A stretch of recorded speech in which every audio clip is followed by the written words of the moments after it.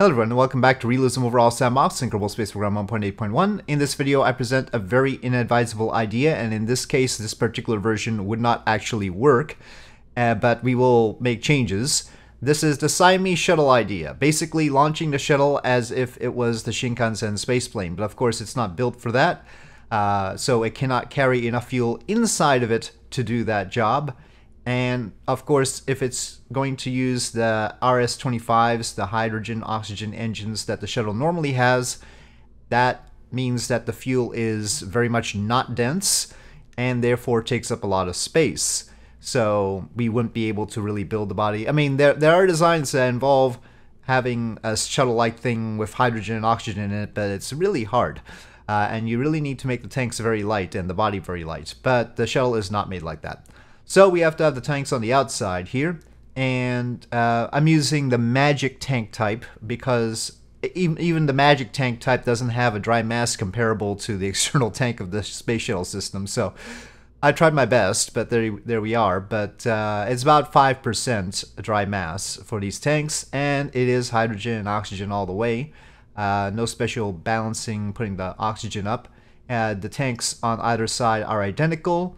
But there is on this side a tank inside the cargo bay filling it up. So yes, that is, so it's just like the Shinkansen where this carrier plane side has a whole lot of extra fuel and it is cross-feeding it into the space plane side.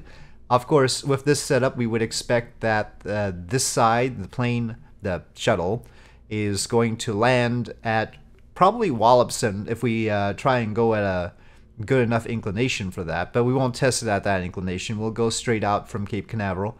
But if we go to the ISS inclination, then it could probably land at Wallops, but there would be many bases along the eastern seaboard that it could land at. We have underfueled its OMS and locked that fuel for now, but it's not going to get very fast. It'll be still fairly slow and fairly low when it separates and needs to make its landing. So it's not going to get very far. Most of the work is going to be done by the shuttle and its own fuel. Inside the cargo bay, we are carrying Space Lab and the docking port and the tube and all. So that's the, I mean, it's about half the payload capacity of the shuttle. And we have full OMS tanks. So that is nominal. So as I've already said, this is not going to work. And the reason I know that already is because Delta V is not sufficient. 8,000 once we count the OMS engines as well, and yeah, that's not enough to get to orbit. The thrust weight ratio isn't great either, but just for fun, let's see how well balanced I've got it. I tilted the engines down on this side. This side, I believe I still have them tilted in normal angles, so but this side has to be tilted down because, as you can see, the tank is actually mounted pretty high. So even then, I don't know if it's going to be able to keep its balance necessarily. And yep, let's find out. One thing you'll notice is it's very light right now because even with those tanks, it doesn't contain as much fuel as the external tank. We're in total 800 tons. That's lighter than the shuttle plus the external tank normally is, I think. But now we have two shuttles, so definitely we've got less fuel than the normal external tank would have. So in a way, it'd be better to sandwich the external tank in the middle of the two, which is a thought. Yeah, among many reasons why this is a bad idea, of course, you don't want to prep two space shuttles. So it's much easier to get, what's topping off anyway? Saw it top off something, but I guess it's not too bad. Okay, yeah. It's much easier to prepare SRBs and an external tank than to prepare an entire other shuttle. And obviously we wouldn't want anybody on board. We should just probably get Buran, frankly. But even then, it's not a great idea. Again, Buran would take a lot of effort to prepare. But this is just for the sake of memes. Oh no. Here we go. Anyway, yeah, let's just see how it goes. Ignition. And I'll actually use Smart ASS right from the start, because I think it's better at holding the balance than SAS is in this case. And we're using about 40% of the pitch authority. I mean, obviously I did the basic balance off of the start, so I saw the center of mass and center of thrust, but as we go along, that's gonna change, right? So that's more of the question. We still do have external tanks, obviously, so that's not too much of an improvement. It's just sort of a curiosity thing. As you can see from the thrust-weight ratio, we really can't pack too much more fuel on board without changing the engine configuration anyway. So as long as we're keeping 3 RS-25s on each side, this is practically the best that it can do. I don't have Separatrons for the carrier shuttle, so we have to sort of hope in this case.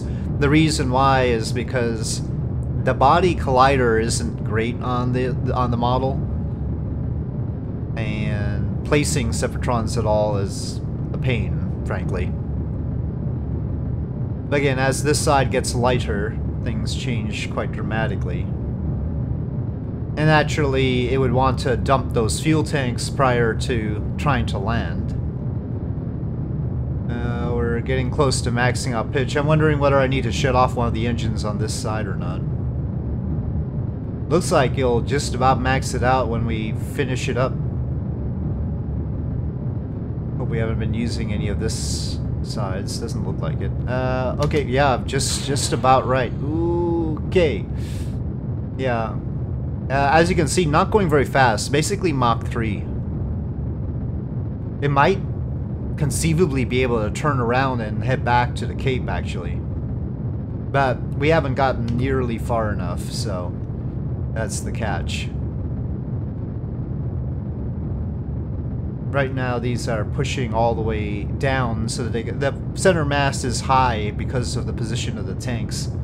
So, but as they drain, it'll get lower. So that's, as long as it's not flipping out, it's basically okay. But just summing things up, we're not going to get to orbit here.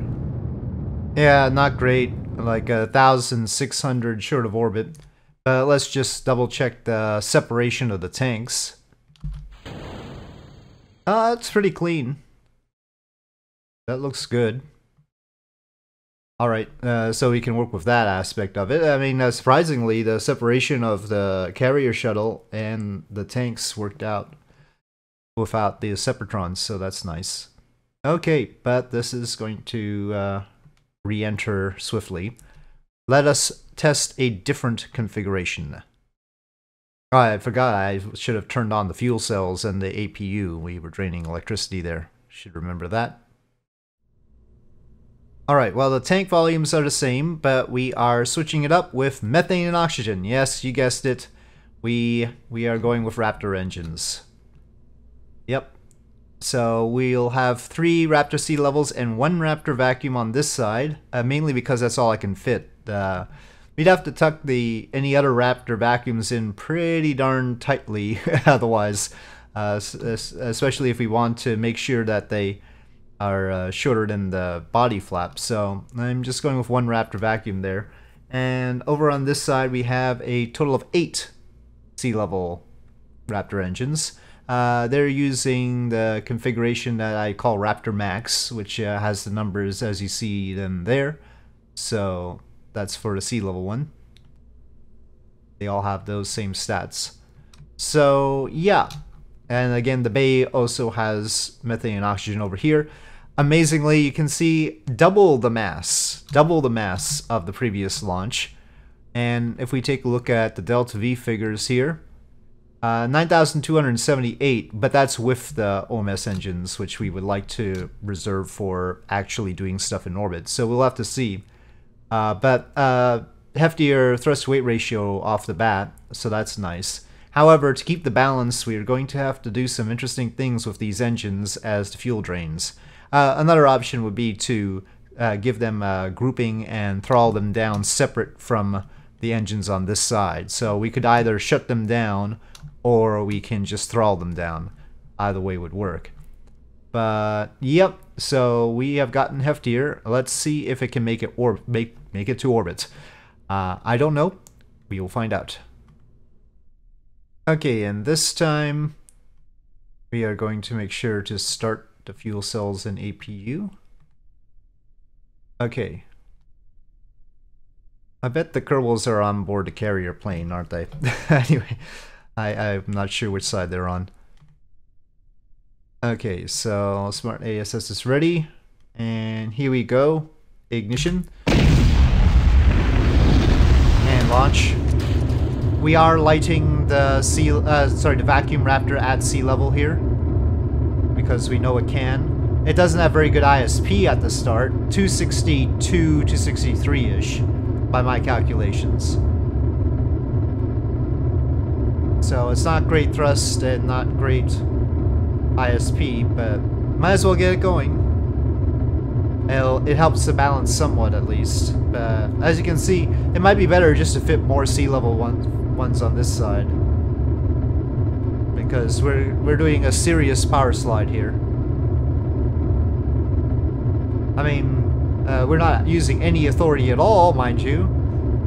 So that's nice. So the thrust vector is right through the center of mass for now. But we are doing this power slide. Gonna try to acquire the prograde vector here. It's actually sort of amazing that it's so little authority being used. I might actually want it to be using some authority, and then as the side gets later, use the opposite side as we go along. So we'd want it to be pitching up initially, and then end up pitching down. Might be a little bit better.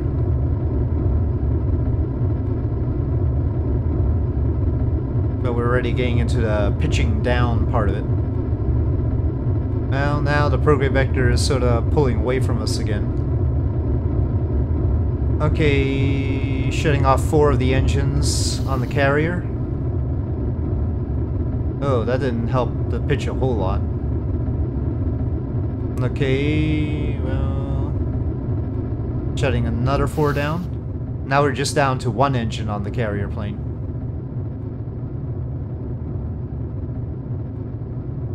But it's still got the fuel, so we want to use it. Just want to be a little bit closer to the prograde vector before we release. Okay, and release. Off it goes. Not the worst release vector, honestly. You can easily see it using its RCS to pitch down from there. In fact, it's almost naturally pitching down. Getting rid of the tanks while in the atmosphere might be worse than in space as we did before, though. Alright, well, it's a tough call whether we actually make orbit still. Could work. Could be bad. We need to pitch up more. The vertical speed is going down here. Okay, we're getting to pretty high G-forces here, throttling down. Still looking pretty close. But I think we'll make it. Maybe with a circularization with the OMS engines, as normal. Obviously this can't carry the same load that the shuttle did. We're carrying a lighter load already. Okay, yeah, that's it. Alright, so the tanks will deorbit. Unfortunately, we're still sort of in the atmosphere, so we're our orbit is changing as we go along, but separating those off. That out. Okay.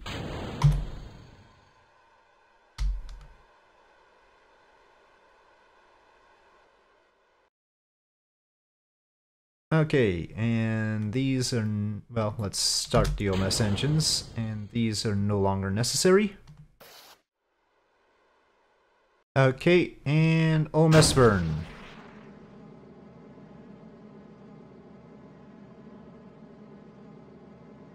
Okay, and that's good enough for me, 278 by 244, 245-ish. And there you have it. The shuttle system absolutely nobody needs. So, anyway, there you have it. Thank you for watching. Hope you enjoyed this video. If you did, please do press like. If you have any comments or suggestions, please leave them in the comment section below. And I'll see you next time.